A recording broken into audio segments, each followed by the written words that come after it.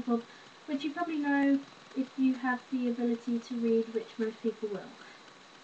Well, I've recently found out that most people seem to hate Spongebob at my school, but I don't, as you can see from my Spongebob pencil case, my Spongebob slippers, my Spongebob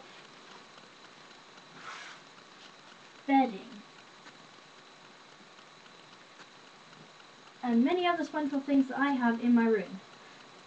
Well, yeah, people shouldn't hate Spongebob because he is awesome. People shouldn't diss him. Well, yeah, that's basically my message, so if anyone wants to comment about that, then feel free to do so. Oh yeah, and a shout out to Lex, who is friends with Alex Day and Charlie McDonald. She likes Spongebob ukuleles. Yay! Bye!